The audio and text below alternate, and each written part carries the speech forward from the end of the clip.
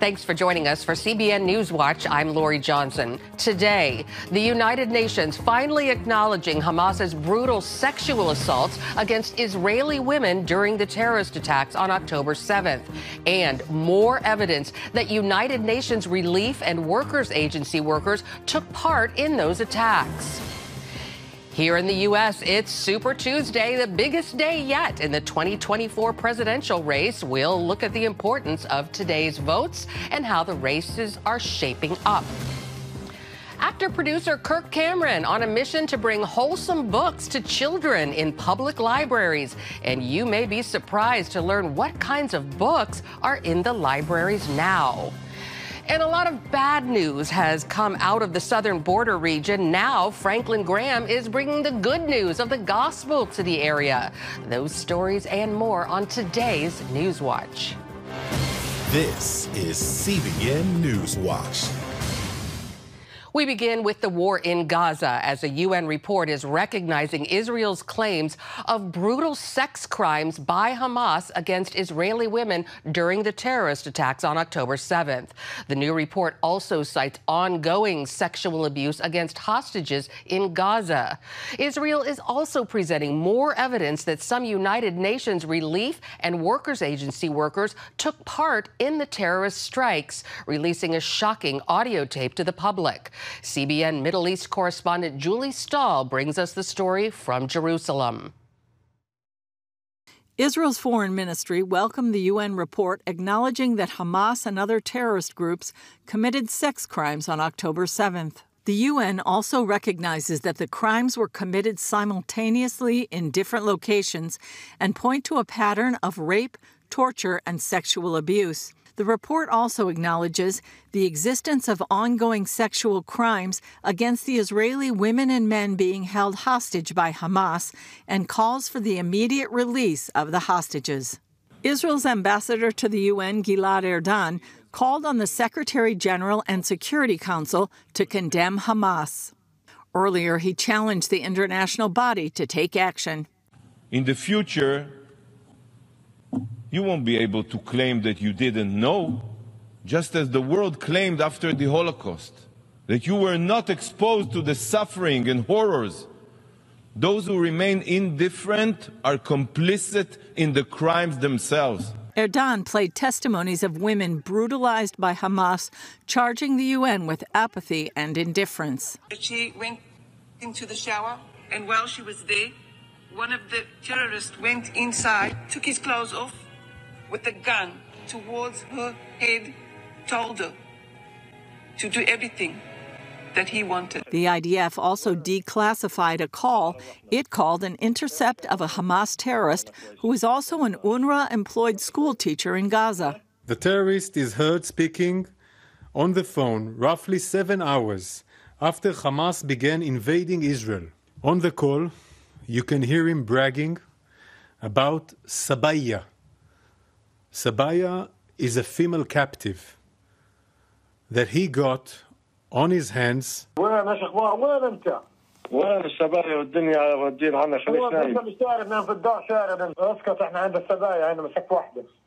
a father of 2 girls. When I hear this conversation, I tremble. It's horrific. In the U.S., the State Department defended Vice President Harris's meeting with War Cabinet Minister Benny Gantz over the objections of Prime Minister Netanyahu. He has a critical voice in the delivery of humanitarian assistance. He's an important figure in the sitting government of Israel, and so that's why we engage with him.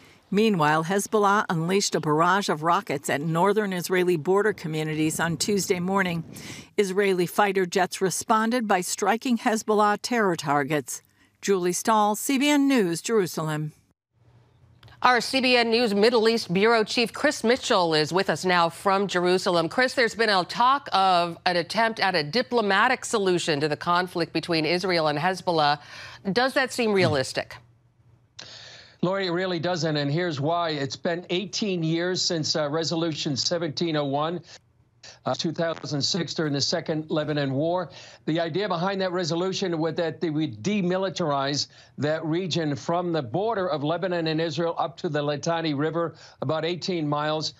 Instead, Hezbollah, that has been controlled areas, only goes stronger. They're actually more powerful than the Lebanese army. And this part of this diplomatic effort is to make sure that the Lebanese army really takes care of Hezbollah in that area. But they can't fight or disarm Hezbollah. They don't have that kind of power. I'll give you a comparison, Lori. I was just told last night by somebody that used to live in Lebanon that for a Lebanese soldier gets about $65, as opposed to maybe $600 or more for a Hezbollah soldier. So most people are joining Hezbollah. They have a lot of loyalty there in that area. And why would Hezbollah agree to leave these areas? They've built a military infrastructure for decades. And so this is unrealistic diplomatic effort, it seems. We were there in 2000 when Israel pulled out of that area. We were also there in 2006 during the Second Lebanon War. Hezbollah is much, much stronger now. And on the other side of the border, Lori, Israeli families won't go back there because of the danger. And some people say it really condemns northern Israel, if there's no solution, military or political, to desolation. Chris, how important was this UN report on Hamas's sexual attacks on Israeli women? Well, it was very important, Lori. And earlier today, I was at a group of Christian legislators from around the world. They were asked by Israel's Minister of Intelligence, and she was just, documenting some of the barbaric sexual attacks on the Israeli women. I think finally Israel is saying that the UN is coming out with this report.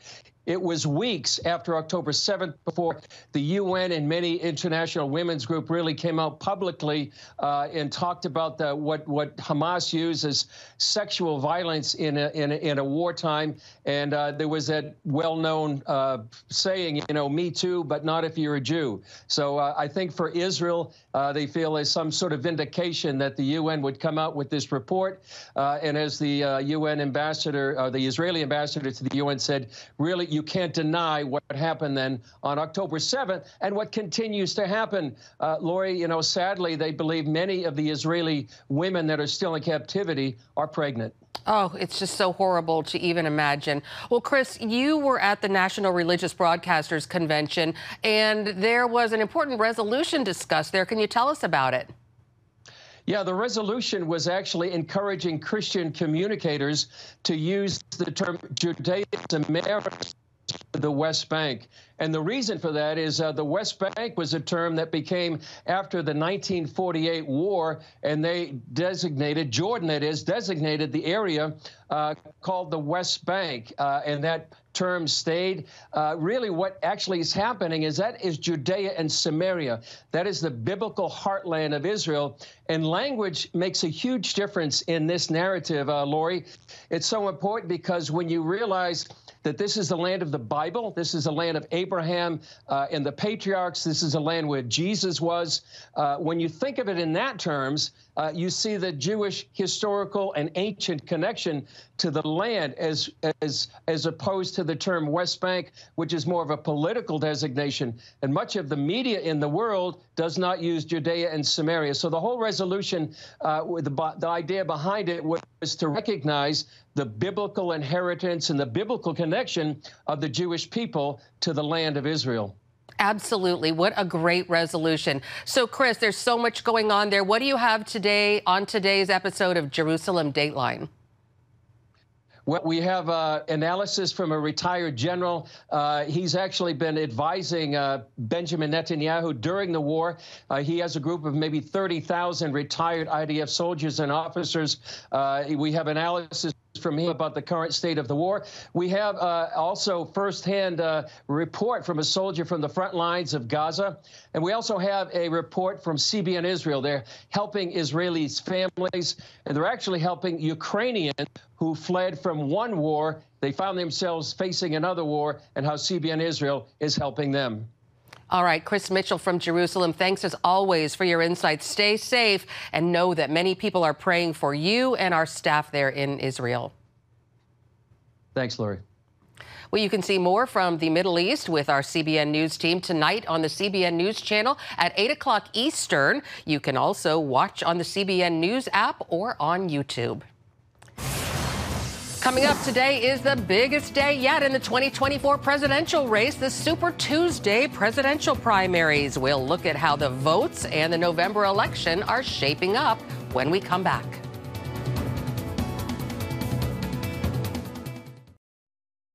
Voters in 15 states head to the ballot box in today's Super Tuesday primaries for both parties. Former President Donald Trump is looking to run up the score over opponent Nikki Haley, and despite his ongoing legal troubles, polls show he'll likely do it. CBN Washington correspondent Caitlin Burke brings us that story.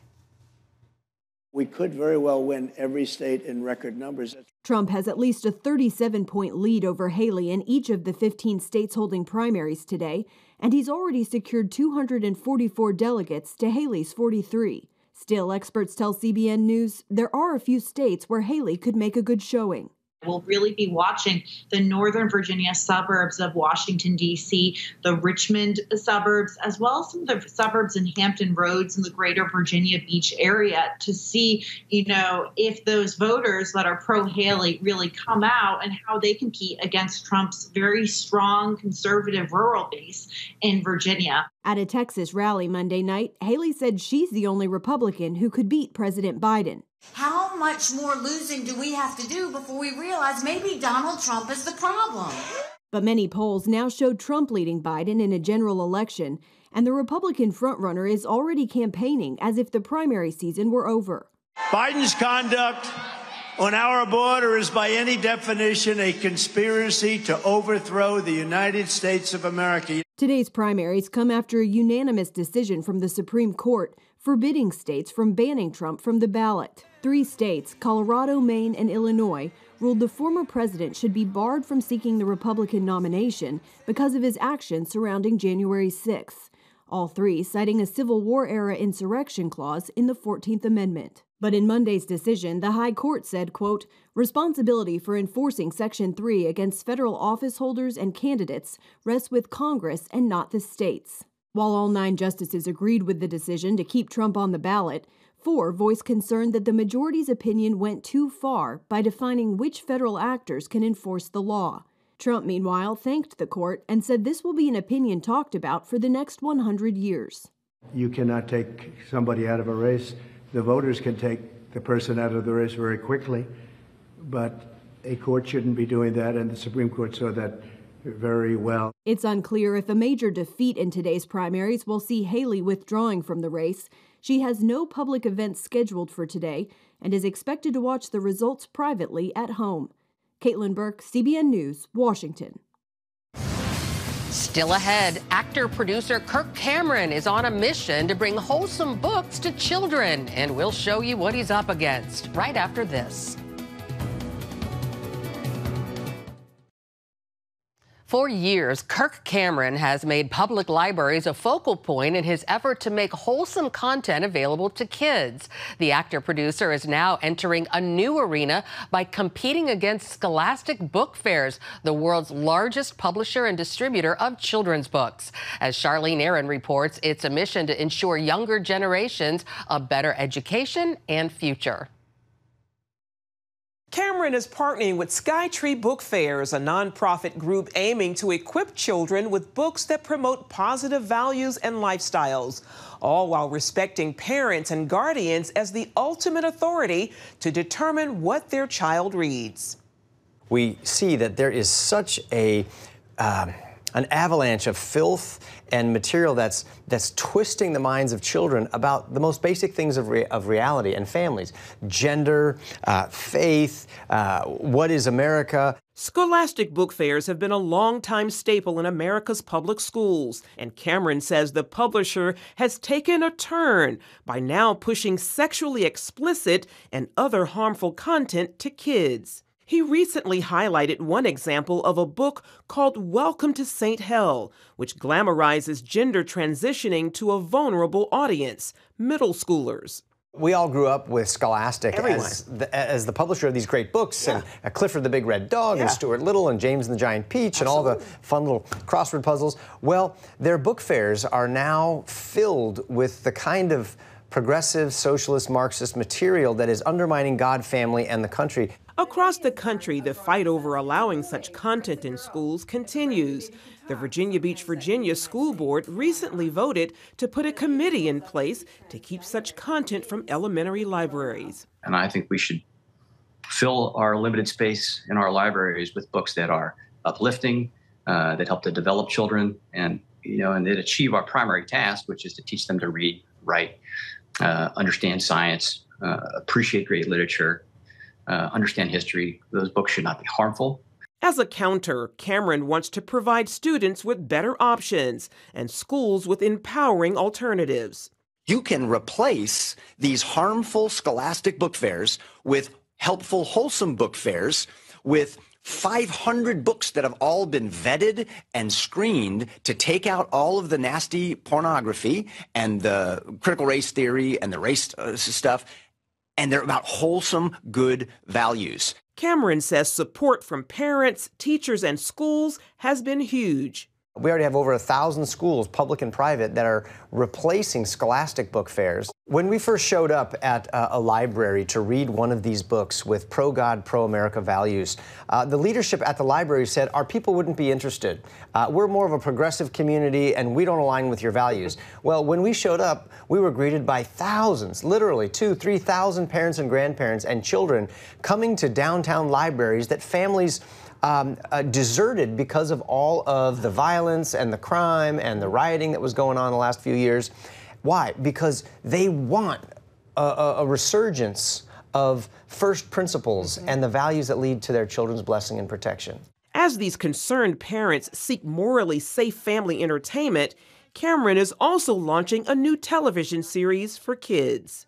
Our kids are having an identity crisis in our country. They don't know who they are. They don't know where they're going. They don't understand right from wrong, or even if they're a boy or a girl. So we want to tell stories that are going to give kids their identity in Christ. They're going to teach them values. Think of Mr. Rogers' Neighborhood, only modernized with hilarious dialogue, beautiful animation, and it's called Adventures with Iggy and Mr. Kirk. I'm Mr. Kirk. Mr. Kirk. And my little sidekick is an iguana named Iggy, and he is being puppeteered by a world-renowned creator of puppets who worked with Jim Henson and the Muppets on Sesame Street.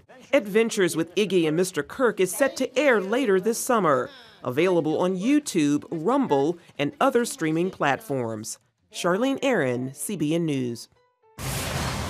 Coming up, despite the bad news coming out of the southern border region in recent years, now the good news is being preached in that area as well. We'll have a look at Franklin Graham's evangelistic tour when we come back.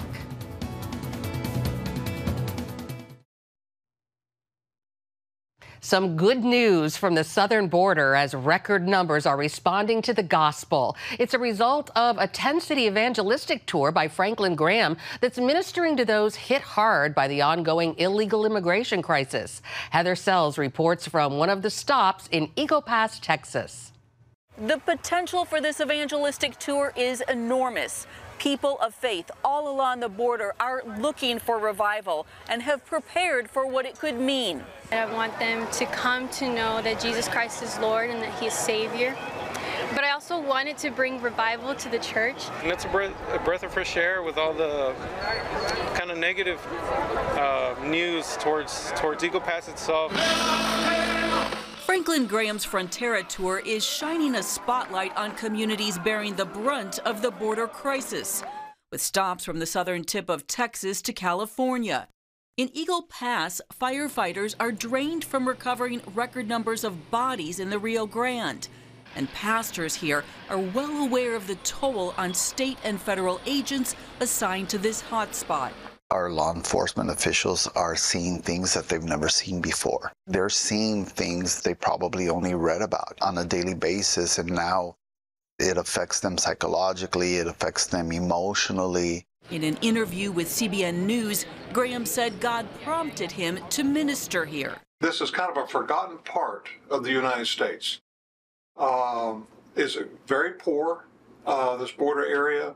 You have cartel people who take advantage and smugglers that take advantage, and you've got just good people that live here that get caught in the middle of all of this stuff. Churches in Eagle Pass, as well as other locations along the tour, have prepared for months, with discipleship classes and evangelism training. Churches are definitely coming together, and unity is what it's all about. That's what's going to bring the revival. I feel like God is using it to awaken people's hunger and thirst and to cause them to seek after God like never before. The ministry carries a gathering anointing, and we're believing for a harvest of souls to be saved. Tonight you can be forgiven. So far, with 7 of the 10 stops completed, the tour is breaking records. Graham says he has seen the highest response to the gospel invitation in these communities of any tour in the last 5 years. People are hungry, and they're hurting, and they're hungry for truth. Graham said he's also deeply concerned about the migrants and the many ways the cartels exploit them. It breaks your heart when you hear some of these stories and families get separated. Fathers get separated, the mothers get separated. Eagle Pass pastors said they would welcome opportunities to minister directly to those coming over. It's often not possible, though, as federal agents quickly process and move them out. People of this community really have no contact with these immigrants that are coming through. We see them, we know they're here, we know they're passing through, but it's hands off. Still, Graham is concerned about how local churches are struggling, tapped out with a national crisis in their backyard and limited resources. He is calling on larger churches in Texas to step up and help. I would hope some of these pastors would be able to come to the border and set up a sister church down here on the border and let it be a missionary church. There's a huge need.